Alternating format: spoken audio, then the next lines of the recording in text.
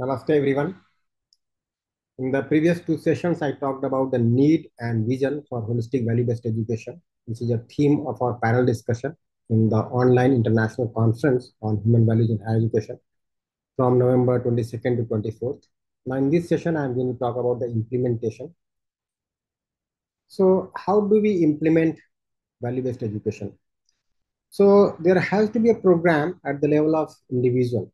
There could be some program of action that can be taken up. So at a personal level, we can see that we essentially want to understand harmony and live in harmony.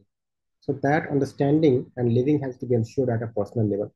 For that, we have to explore the proposals put forward to us without assuming them to be true or false, but rather verifying them on our own right at the level of our natural acceptance and also validating in our living.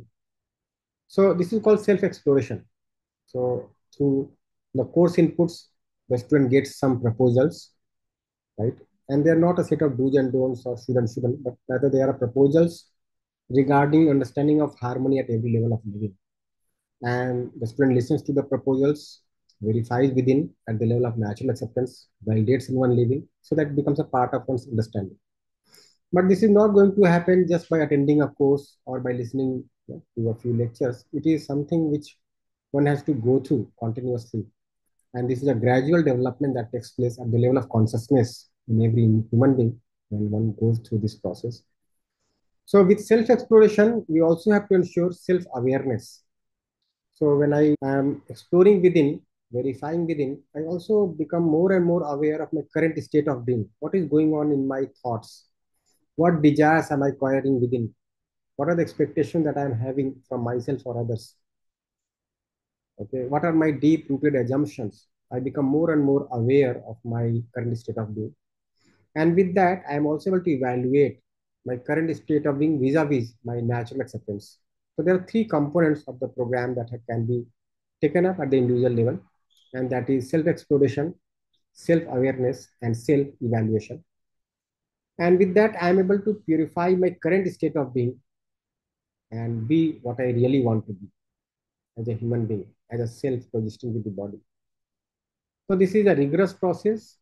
Consistently, I have to keep on working, and that has to be taken up through education, so that every child who enters primary education, and by the time one accomplishes the higher education, is able to ensure this kind of competence within oneself. Now, to make it happen at the level of society, we will have to develop programs. So to begin with, we can start with people's education program, where we can discuss the vision for such an education to different sections of society. So when I look at the way we went about, we started discussing the proposals through workshops across different sections and different state of people. We talked to the policymakers, we talked to the people living in the cities, in the villages, to the tribals, people who are there in the system, people who are there in the jails, right? We talked with the children, we talked with the adults, with the old people, so that we could get to see that whether this really is able to make some change in the people. Now, if one goes through this kind of program, then maybe in 10 years, one is able to assure oneself that yes, this is going to certainly transform my life. And the next 10 years, one can ensure this kind of process in the other human being also, right? So that the other human being is also able to transform oneself. And maybe going by this process, we can see that within 100 years, this kind of transformation is very much possible on this planet. The second kind of program could be education sanskar program, where it becomes a part of formal education. Earlier, it was informal, a people's education program. We can sit with the people in the evening. We can sit in the panchayats. We can sit in the where in places where people can assemble together and then we can discuss. But when it becomes a part of the regular education program, then we have a developed curriculum. We have syllabus. We have evaluation methods, and through that, if you take it, then people with right understanding, right feeling, or at least working consistently for that, who are the teachers in the education system, can take this proposal effectively to the students so that they can also verify and validate in one's living. And if you go that way, then maybe the process gets accomplished in 20 to 50 years. When we have this kind of program implemented in all dimensions of a society, not only education, but also in the justice system, in the production system, in the exchange system, then the program can be much, much faster.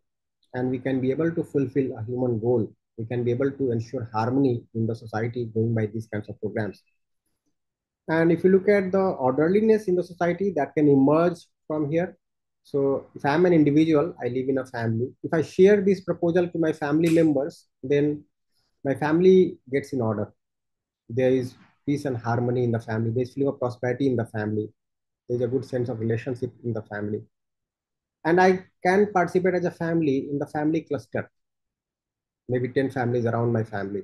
And going by that, it can be gradual progression. And we can see that how family can be a building block of universal human order, a world family. So at the level of individual, we need to ensure self-exploration. At the level of society, we need to ensure people's education, education sanskar program, and a program for undivided society and universal human order. Now, if you look at the role of educational institutions or the corporate universities, the government, so it has to provide the environment for such a human education. When we are deciding about the policies in education, when we are making out the strategies, when we are making the budget, being the government or as chancellor of a university or vice chancellor of a university, then we have to look into these aspects. And then we have to have some programs so that we can develop the faculty, we can develop the management, we can develop leaders in education. So we have to provide this kind of conducive atmosphere.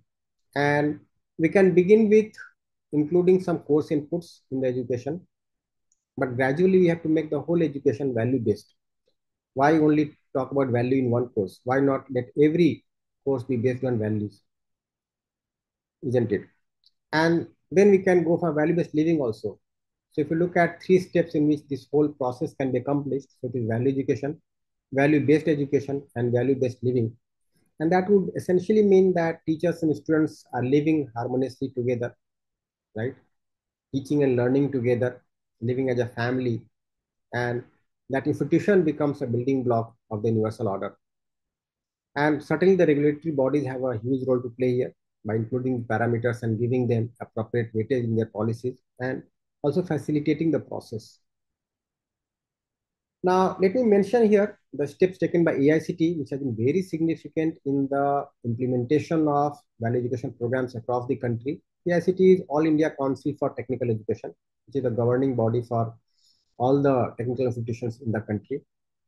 And in 2017, they implemented a 3-week mandatory student induction program. Then gradually, they also included a mandatory 3 credit course in the second year.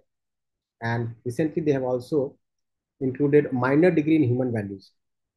There are also provisions for faculty induction programs. So when a new faculty joins an institution, the faculty has to undergo a workshop focused on human values. And then AICT has also been supporting leadership and management development programs where the leaders in education come together, discuss the proposal, and try to implement at their own level. In addition, AICT has been nominating institutions as nodal centers of value education across the country. And some of the nodal centers have also become regional centers. They are able to influence the region around the institution. And the fundamental work of policy, developing guidelines and process for holistic value-based education, as well as developing teachers, administrators, and policymakers have been done extensively across every state in India, let me say. So far, we have been able to have more than 85,000 faculty who have gone through workshops. And let me say that this whole effort for value education is being done on a pro bono basis as volunteers. We do not take any kind of remuneration from any kind of work. And there's a huge team of more than 500 volunteers who are working beyond their working hours in the institution to make this happen, to implement such inputs in the educational institutions, and also trying to work for harmonious, orderly society.